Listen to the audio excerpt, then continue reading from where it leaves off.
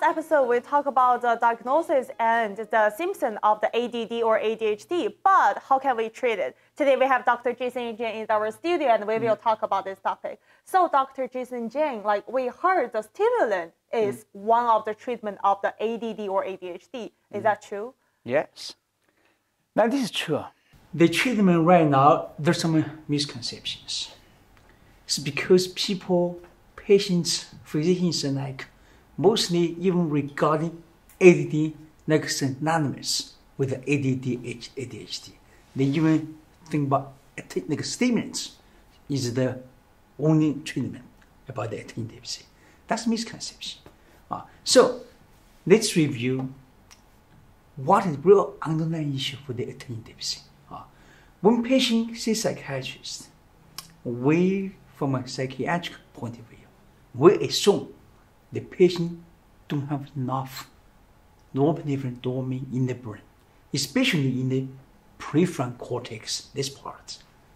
So that's the reason the cause problem with the attention or focus. So then how do we help patients? So we consider as long as anything, any ways can increase norepinephrine, increase dopamine in the brain, can help them. So not just Adderall. Yes, Adderall is one of the ways of increase norepinephrine, dopamine.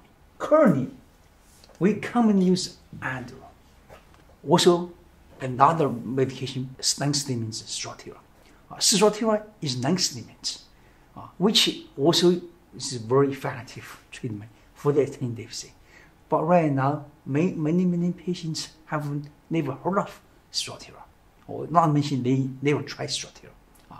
Or they try Strattera, doesn't work, then they stopped using stimulants again. So first, I want to help you understand what's the difference between stimulants and non-stimulants. What's the difference between Adderall and Strattera? The number one difference is Adderall working fast. You can tell difference with the days. That is very unusual. It's because in the medical field, most medications need to take several weeks to be effective. So this is why people like the stimulants, like Adderall. Especially this is America.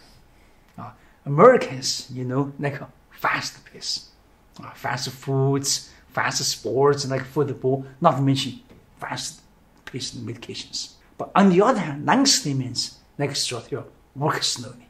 How slow? Like you watch the grass grow.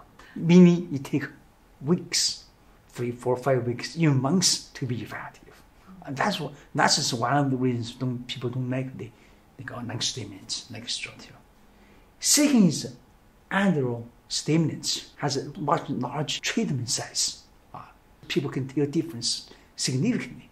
On the other hand, non-stimulants like Strattera, the treatment size is relatively small, but still small enough to help patient pay attention, focus, and functioning. It's not that small, but relatively small. This is the second reason people like the stimulants. But also stimulants cause huge problem. What's problem? Number one is tolerance. If patient on the stimulants on a regular basis, daily basis, they usually will develop tolerance within several years, 4, 5, 6 years. So that causes problem, meaning even they reach maximum dose, they still don't feel not enough. That will cause huge problem. Many people thought after several years, they probably have go through the difficult time.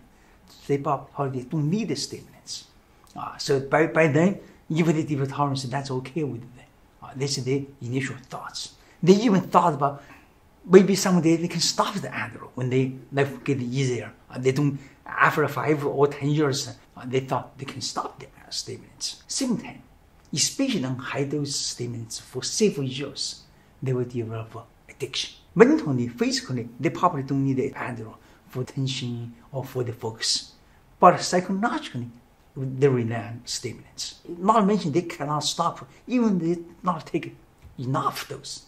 They feel they miss something important in their life. Then they feel their life is becoming miserable. Then they can live in the hell. Many people, after 5 or 10 years or 20 years, gradually, they develop, we call treatment-resistant depression. We call TRD.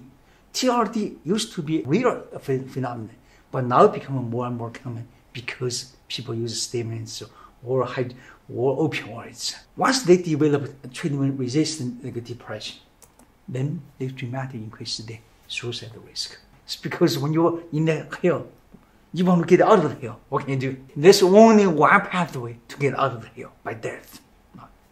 Many patients told me they actually not want to kill themselves. They just want to get out of the hell.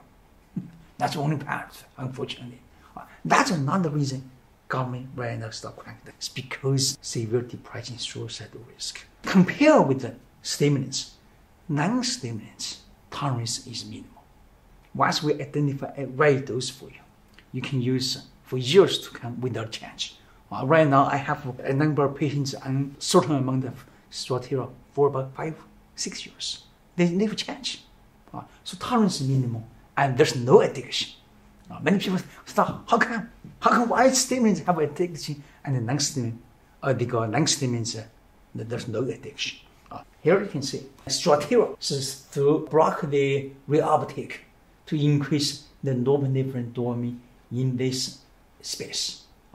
But on the other hand, the stimulants, like Adderall, make the nerve cells release more dopamine into the synaptic cleft, into this space. In other words, here is what Adderall does, make the dopamine release more. And here actually and Strattera block the reuptake, decrease reuptake. So this is real severely complicated. It's difficult for patients or people like you to understand. So let me give you another analogy to help you understand. So here we can see there's river, there's lake, and there's dam. We assume the water level in the river represents dopamine, norepinephrine, which you don't have enough. That's why cause problem with the attention focus at first place. So in order to reach water level in the river, what would you supposed to do first? First and first, I think we have to build a dam, so like the water won't go out. Right, that's right. So, in order to reach water in the river, the first we need to build a dam. If there's no dam there, but in many situations there's dam there, just wide open. They need to close that. After we close that, then we can wait for some time. If the water in the river reaches too slow, then we will leave the gate, release more water from the lake. This is common sense, right? Anybody with the rational thinking or logical thoughts know this. Nobody will just release water from lake to river, leave the dam wide open. That's not doable, not sustainable. ADHD treatment actually is like this picture. Did you see this guy on the gate? Another guy beside the dam. Adderall actually is similar like this guy on the gate. What he's doing? He's just leave the gate to release more water. That's what Adderall does.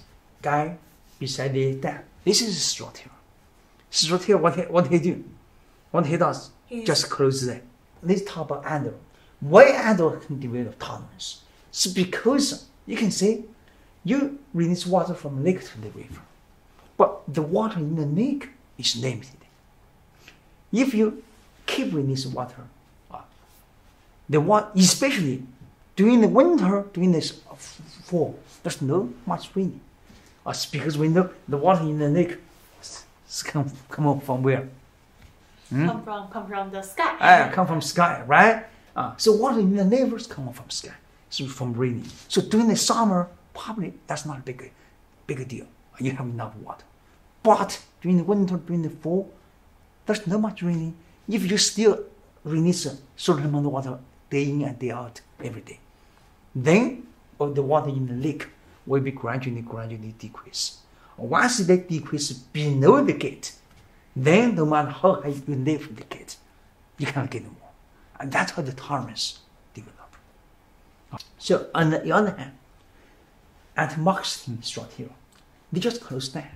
They just decrease water from release from the lake. So that's why they don't have tolerance. Actually, they can help delay or improve the tolerance towards stimulants. Why? It's because you don't need to release more water from lake to river once you close it down. So this is why Strattera, there's no addiction, no tolerance. This is not too good to be true. Also, it's because once you close down, so you don't need to keep increasing the dose. That's why you can take a similar dose for years to come.